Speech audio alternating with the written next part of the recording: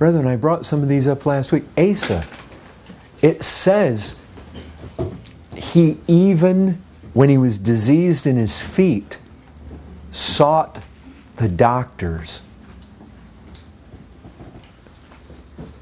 not the Lord. Christian, when you are in financial need and you do not seek the Lord first, when you are in medical, physical needs and you do not seek the Lord first, when you need food, when you need clothing, when you need help, when you need a home, when you need a church, when you need understanding, when you need humility, when you need, brethren, whatever it is, if you are not seeking God first, it is proud, it is relying on the arm of the flesh, and God hates it. And it is absolutely opposed to the way God created this universe. And I'll tell you this, you've got to become convinced of that. You've got to see that in everything. When you lay your head down on the pillow at night, to thank God that you have a pillow to lay it on. When you wake up in the morning, to thank God that He gave you. Brethren, you've got to be convinced of this. That when you do not acknowledge Him, it dishonors Him. When you do not go to Him for every single need, first and foremost, you dishonor Him.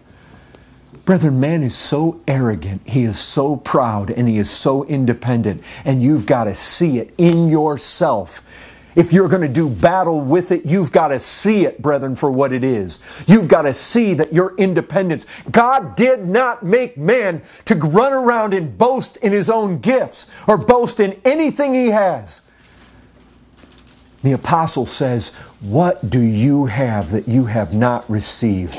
You don't have anything. Not anything. Without Him you are worthless. Without Him you are useless.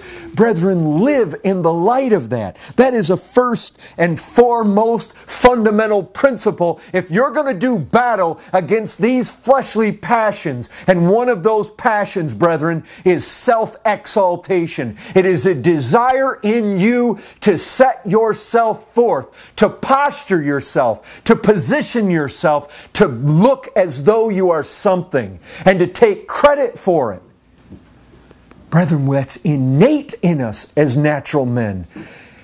And God help us, we are not natural men anymore. We live in the power of another, the power of the Almighty. And brethren, you've got to do battle right there. You've got to do battle with this. Brethren, let this truth ring in your heads. It's not just that when you don't honor Him, that He withholds this stream of grace. The Scripture says very plainly, He opposes the proud. Brethren, I'll remind you, 1 Peter 5, He's dealing with people in the church. He's dealing with Christians when He said God opposes the proud. Can I tell you something? There are examples in the Scriptures where God doesn't just oppose the lost proud. He opposes the saved proud. You say, can that be?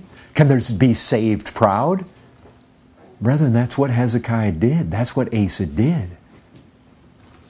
When James and John were wanting to sit on the right and left hand of Christ, that's what they were doing. When they were arguing about who was going to be the greatest, that's what was happening.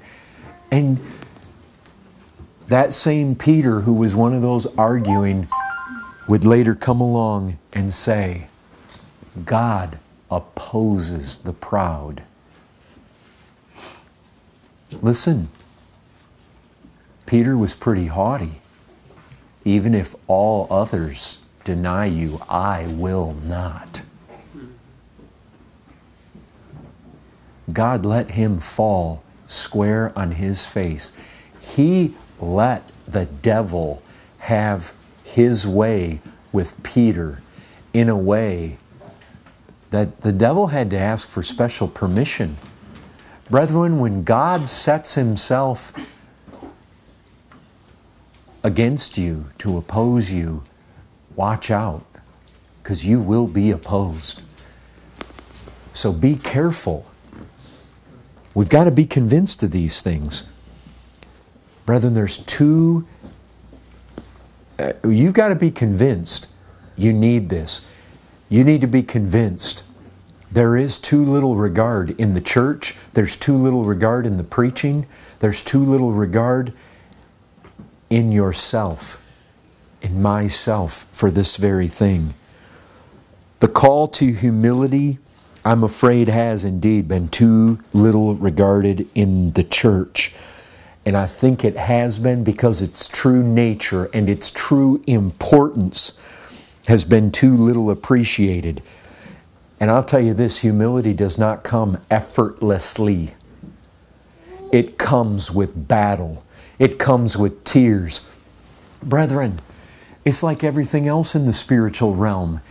It comes through desire. It comes through earnestness. It comes through being persuaded. I need that. It comes through making it one of the chief things you are battering, that battering ram of prayer against the heavens for. Father, give this to me. Give it to me. You tell me that you will conform me to the image of Christ. Give me humility. I see it as a good thing. Clothe yourself with humility, the apostle said.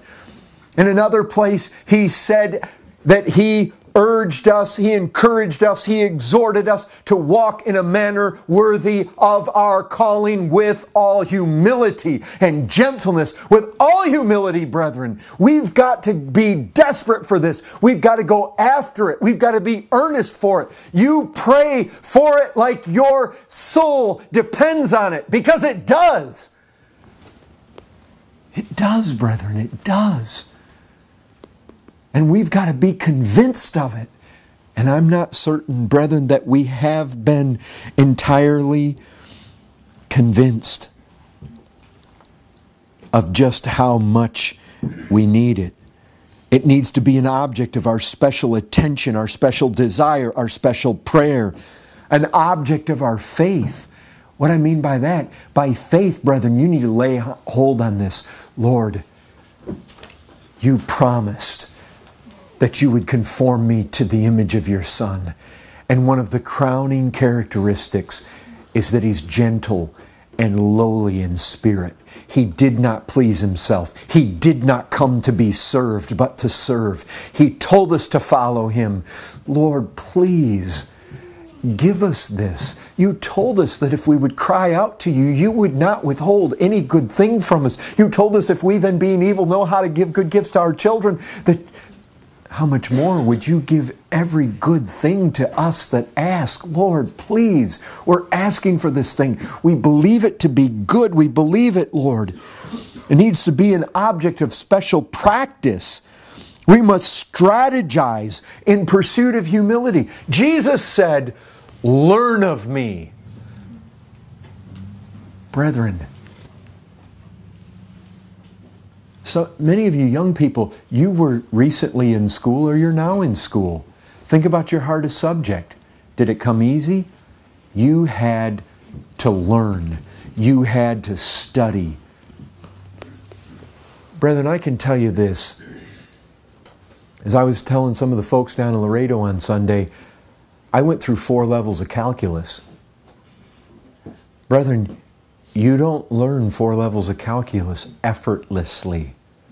And I'll guarantee you this, you are not going to learn the humility of Christ, the gentleness of Christ, the lowliness of Christ in passing and in some half-hearted effort of Bible reading once a week or twice a week. Brethren, you learn calculus by effort, by strain, by sleepless nights, by study. And you're going to learn Christ harder than I learned calculus. I guarantee it, brethren. It's got to be all-out earnestness to learn this humility.